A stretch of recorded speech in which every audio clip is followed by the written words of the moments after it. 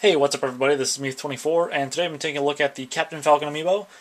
This is going to be the only Amiibo in this video, simply because this one was just picked up by itself. I basically threw a message out to some of my friends of if they happen to come across any of the three Wave 2 Amiibos that I was currently missing, that let me know, and if they want to pick it up, I would happily repay them quickly for the trouble of grabbing it. So a friend of mine grabbed this for me, which was really great, and if I come across Pit or Little Mac at some point, I'll grab them, but I'm not nearly as invested in getting them as I was for Captain Falcon. So I'm really glad that this one is now part of my collection, and I figured I'd just do this video by itself because it's going to be a little bit before the Wave 3 Amiibos get here. So, looking at the box art, again, great box art. I actually like the fact that Captain Falcon, along with a few of the other Amiibos I have, the character's face and body is so much bigger on the top there. There's some of them where they're a little less, I don't know, powerfully stated there on the box art, but I like the fact that, Captain Falcon's got this sort of that, I don't know, dark Macho Man image there on the box. I don't know how else to describe it. Donkey Kong's box art was really cool too. That's another one that really stood out to me. But we have sort of this lightish purple on the background, not quite as bright of a purple as it was for the Zelda box art. Looking at the figure in the box, again, tons of detail on this guy.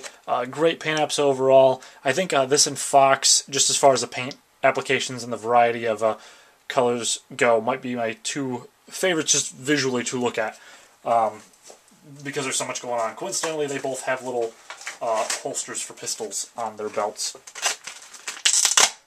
Pop them out of the box here. I'll also show off the back here on the box a second.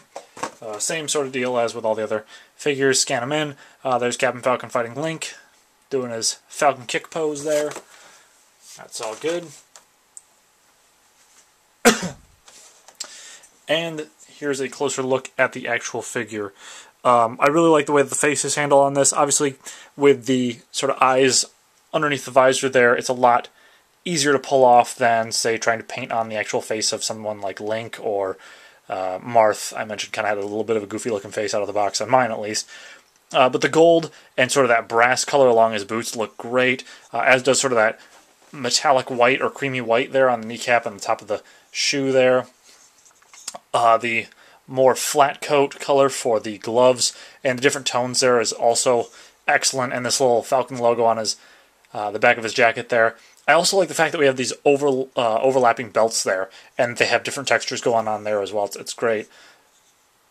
I mentioned before that I'm not really a big fan of these stand pieces going through the figures, but here I don't mind it so much because I think it's just going to fall over if that wasn't there. This peg for the back foot does stick up a little bit there, and I can't help but wonder if that's sort of just general strain on the figure if this stick wasn't here. But I'd prefer it to be clear, as I mentioned in a few of the previous videos I've done for these guys.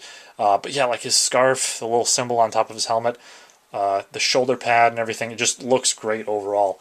I think with the Wave 2 Amiibos, for the most part, they stepped up their game in terms of the paint apps and the colors and all that, which is not to say that the Wave 1 Amiibos were bad by any means, but there's something, I don't know, just to stand out with this figure with all the different types of paints and the colors and the coating for them that just makes it look exceptional, I think, as far as all the Amiibos that we have so far goes.